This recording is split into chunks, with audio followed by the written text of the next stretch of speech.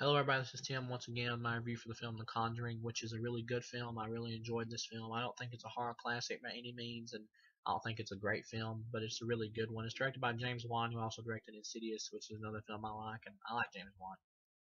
But to basically jump into the story here, I only recognize three actors from this film. Patrick Wilson, who's also in Insidious.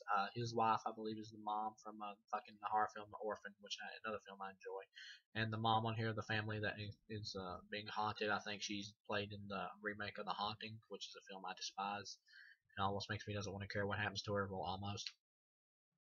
But to jump right into the film here, at the beginning you got Patrick Wilson and his wife talking about they're like paranormal investigators. You got this story about this doll that this demon was using as a conduit and lying to these women so it can try to like possess one of them. It uses a doll to like creep them out and shit. And at first they think it's a ghost, so they say it's okay for it to possess the doll. They basically tell it to possess the doll, say it's okay, but I guess that's kind of like giving it permission to come into their apartment or whatever and try to possess them. I believe it's an apartment anyway. Patrick Wilson and his wife basically showed up, kicked the demon's ass, sent it packing basically. I'm not for sure if they say they had an exorcism performed on the doll or something. I'm not for sure, but I was kind of zoned out during that part, but it's entertaining enough. It's just a brief monologue. But to be honest, the doll is like creepier than anything in this film, and I would rather have seen a movie about it than the actual film we get. But supposedly this film is based on a true story. I take that with a grain of salt if I was you. But anyway, let's jump into this film here. The actual setup for the film here is that there's a family that moves into this house. Of course, it's haunted. You get basic haunting shit here. Nothing. This film is not breaking any new grounds, but it's entertaining. But jump into the film here. Sorry, I've had a bit of a cold as of late. Allergies. Well, allergies acting up anyway. But anyway, let's jump into this fucker here. They wake up next morning. The dog didn't want to come in the house. The dog's dead. Basic setup here. Reminds me of a whole lot of films I've seen 1,000 times. But that's not necessarily a bad thing. For what this film is, for a haunted house film that turns into a slight exorcism film, it plays it up really well. Um, so the dog's dead. They're hanging out in the house. As for scares and shit, the couple. I don't recognize the dad from anywhere. They got like four daughters in this film. I don't recognize any of them. They kind of all merged together, and I really can't even tell them apart because they're all girls with long hair. But anyway, you get decent scares in this film. Decent creepy shit. One like the two daughters a bit asleep. One of them keeps getting their leg yanked or whatever. It's decent and effective, and all at once the entity would just like yank her like halfway down the bed. She's like, thinks it's her sister, and she's like, stop or whatever, but it's the entity. She wakes up, looks around, it's not her sister. She's looking under the bed. Decent scene here. You think something's gonna like jump out at her when she raises back up. She looks under the bed, sees the door like moving. She raises back up, wakes her sister up. Her sister goes over there, check it out. The door's moving and shit. She's the only one that can see the entity. I don't even think the audience can see it from what I remember. We're not able to see it either. But all once you get the door slamming, it's a decent, effective scene. Nothing breaking any new ground here. Most of this film has got jump scares in it, but they're played well. I hate jump scares, but normally I hate them unless they're paced right and played good. And in this film, they're done well, good. But the family wakes up, runs up there, and they basically tell her there's nothing there. Get over it. Shut the fuck up. Well, they don't really say shut the fuck up, but they might as well because they're just like, there's nothing in this house. Just get over it. Suck it up. The kids in this film play a game where they like blindfold each other and try to find people who's like clapping or something like that. One of them will clap and they'll try to like find them from the claps, reacting to the noise. Hide and clap or something like that. I guess it's a popular game in the 70s. I never knew it existed until now, but anyway. So in the movie, the mom is like playing hide and clap with one of the kids, and the entity's like fucking with her and clapping and shit, and she starts getting drawn closer to it, and the little girl jumps in. You get a decent jump scare here. It's pretty neat. It's pretty effective. Nothing I hadn't seen before. I've seen similar shit to this, but it plays it up well here. Um, the entity's like fucking with them in the house constantly. It's entertaining. Oh no, one of the little girls has like a music box. I guess it's the conduit for the entity to come through the film. You think I believe you're supposed to think it's gonna possess the little girl, but it's actually possessing the mom. Every morning she wakes up with bruises and shit on her. Where the entity has been like feeding off of her, and you get a scene later in the film that's a decent scare where the entity like vomits into her mouth or something like that, like ectoplasm or some shit, or it possesses her. It's interesting. But uh, fucking, I almost blanked out there for a minute. Back to the story here. You got the family living in the house, and shit starts getting worse and worse. Then one night, the mom wakes up, and the fucking pictures fall off the side of the wall, and a big loud noise. How no one else in the house woke up, I have no idea because it's pretty fucking loud. I think the father is gone this time. She goes into the basement like a genius. She's down in the basement, gets scared, runs back up, gets ready to leave. The fucking door slams in front of her. She falls backwards down the steps. Uh, and she makes it back up the steps, and you get a really creepy scene here, probably the best in the film. And you can hear the spirit or entity or whatever saying, "You want to play hide and clap?" And then two hands come out of the back in the shadows and fucking clap like right next to her. It's effective and scary. Um, the mom screaming her head off, and then back in the daughter's room, she's like fucking sitting there just chilling, while sleeping. You got one kid in here who sleepwalks like all the time, nonstop. I'm not sure which one it is, but she keeps sleepwalking and banging her head in front of and hitting her head against this shitty ass fucking dresser. But sorry, we're fucking coughing. I've been coughing a lot as of late because of my fucking allergies, season changing and shit. But she bangs her head against this fucking shitty ass dresser all the time and stuff, and it's mildly entertaining. Like I said, I can't even really tell the daughters apart. But one of the daughters gets up, and the entity is like on top of the dresser and like leaps at her. Once you actually see the entity, or at least one of the entities, there's multiple ghosts in this movie, I believe, and it kind of reminds me too much of Insidious a little bit. But when you actually see it, it's like a long person with long hair or something. It kind of loses the scare factor there. It leaps on him, and the father shows up, gets the mom out of the basement, basically runs up there, and they see the little girl struggling, but there's nothing there. Entertaining scene, decent. And so finally after that, they said, "Fuck this shit. Let's hire Patrick Wilson and his wife to run whatever this is out of here." Patrick Wilson and his wife discover that the main entity or whatever is actually a ghost of some like witch who was like a Satan worshiper who like sacrificed her own kid to prove her devotion to Satan or some shit like that. But they want to set up the house and rig it with cameras and shit, basically like an episode of Ghost Hunters, and make sure that the house is possessed so they can get evidence to get the Vatican to perform an exorcism on it. Even though they get the evidence, the Vatican just doesn't want to do it anyway because I guess they require even more proof as they do in every film. But anyway, they're getting evidence and shit, and you get some decent scenes. They got a cop, and they got another guy there with them. I don't know if he's Korean or Chinese, but he's there with them. He's fine. The cop that's there with him, he's okay. You don't really need him. But he's there with him, and you get a creepy scene where he's like wandering through the house, and there's this woman with cut wrist saying, "Look what she made me do," or whatever. And he actually follows her. Why? I don't know. I'd probably get the fuck out of there after that. But she disappears. Not once she jumps out in front of him and screams it in his face, "Look what she made me do." It's an entertaining scene, decent little jump scare there. Like I said, most of this film relies on jump scares and creepy scares like that. Kind of reminds me a little bit of Paranormal Activity.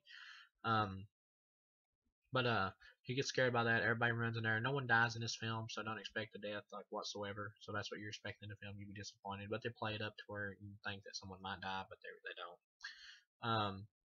So the cop gets scared. They rigging up cameras and shit, and you get a scene where one of the child who sleepwalks, I think her name is April. I could be wrong.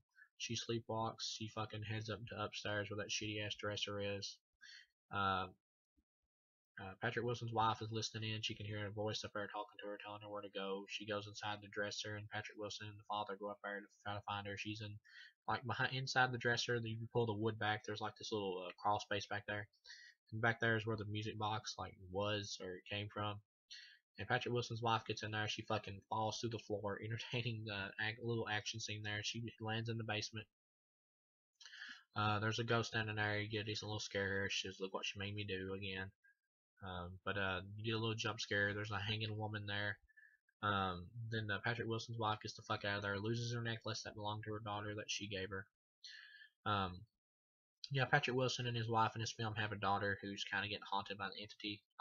The entity's not really like trying to kill him or kill her or anything like that. It's just trying to fuck with him so it can kind of like scare him off because it doesn't like him basically. As they're trying to help the family. But you get a creepy scene. Sorry again, more fucking allergies. But you kind of have a creepy scene in the film where Patrick Wilson's daughter is locked in this room and all the lights are flickering on and off,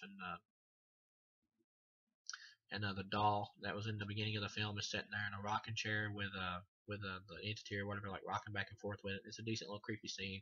Patrick Wilson and his wife show up there. to try to. Well, Patrick Wilson's wife is like psychic and she can detect shit from objects and stuff and just detect when like shit's going down. And they show up there. Patrick Wilson gets the door open, saves his daughter. The fucking rocking chair comes flying at Patrick Wilson. He dodges it. Entertaining scene. Earlier in the film, or earlier in the film, before that, I believe, you get a scene where Patrick Wilson's wife is looking in the water and seeing her daughter floating there dead. They call up and check on their daughter, and she's fine. It was just kind of a warning from the entity fucking with them. It's entertaining. Sorry once again. I hope I'll be over these fucking allergies by the time the next video is up, which will be Texas Chainsaw Massacre 2. But to jump into the back to the story here, she loses her necklace that she had. She makes it back upstairs. They take the evidence to the Vatican. The Vatican says, well, they take the evidence to the priest, and he says the Vatican's, he'll try, but you know how they are in films. They don't want to do an exorcism no matter what, basically. But so after that, the fucking Patrick Wilson's wife discovers what's going on, that the entity is possessing the mom, so that she'll kill one of the kids, and that the entity has actually been possessing the moms of these families, like through history, whoever had just happened to be unlucky enough to live here, and to kill their kids or whatever for sacrifices, I guess. And she concludes that the mom is possessed or whatever, and she tells the family about it, and they go and stay in a hotel, and the dad just leaves her there with the kids. Even I thought that was kind of stupid, even though Patrick Wilson's wife, I'm pretty sure, told him that that's what was happening, but whatever. Okay, so the mom kidnaps two of the kids, takes them back to the house. Patrick Wilson's wife kind of senses this shit, and she and Patrick Wilson and the father of the family, they head back to the house to try to stop her from killing one of them. She's going to stab one of them with a pair of scissors. They stop her. She makes it back out to the vehicle. You get a bunch of CGI birds like flying around. It's okay. They're in the house. Trying to perform an exorcism on her. Well, they try to get her out of the house, but she starts dying because the entity's killing her because it won't let them take her out of the house. So they have to perform the exorcism right there. So Patrick Wilson has to do it. He's as good as any guy, I guess, to do it. He has to perform the exorcism. He's doing it right, I guess, because he's winning. They put her in like a sack and tie her up to a chair. We get more theatrical stuff here. It kind of loses the creep factor. Like I said, with all the bird stuff flying around, it kind of makes me think of the birds. That makes it gets a little silly with that shit. But they tie her up to the chair. They got the sack over her. She starts like bleeding blood through the sack or whatever, and he's like demanding that the entity to like show itself, and it's like some ugly old woman who like comes to the bag or whatever, or old looking woman, and it's entertaining. Then you get some decent shit like the chair flips upside down and hangs upright or whatever, and then falls back down. It's a decent, entertaining scene, but nothing I haven't seen before in other exorcism films. Patrick Wilson's doing the exorcism on her and stuff, and she gets loose. Well, before that, she like bites the cop on the side of the neck. Nothing fatal or anything. Like I said, nobody dies in this film. So they're performing the exorcism on her. It seems to be working. The other daughter that the mom brought there is missing. The guy who was working with Patrick Wilson, I'm not sure if he's Korean or Chinese. I'm not for sure. He finds the other daughter underneath the floor, underneath the table, and the mom hears it after she manages to get loose out of the chair, takes off running to go kill the other daughter. Earlier in this film, there is a scene where Patrick Wilson's wife, like I said, can detect stuff and see memories and shit, where she picks up a photo of them and just it's like a happy memory of them on the beach or whatever. But anyway, back to the film here. Of course, that comes into play here at the final. Um, she gets ready to kill the other daughter. Patrick Wilson is like grabbing her, trying to stop her, and then Patrick Wilson's wife sticks her hand down in the hole, puts her hand on her head, and fucking gets her to remember that day on the beach, the happy day. And she kind of fights the entity off and like pukes it up, and ectoplasm or ghost sperm or whatever comes out of her. An entertaining scene. And that's pretty much cue into movie. The family is safe and the entity is gone, and Patrick Wilson and his wife save the day. And they have a little room, like I've said in this film, or I believe I've said it already, that in this film that they have a little room where they keep all like the objects. Where no, I haven't said it yet. I don't think they got a little. Well, they have a little room in this film where they keep all the objects that are like conduits and shit that these ghosts and demons have used. It kind of reminds me of Friday the 13th, the TV series. And to be honest, I'm more entertained by Patrick Wilson's wife and him than I am the actual family in this film. I wish they'd make like a spin-off about just about them, but whatever. I like their characters better than the family in this film.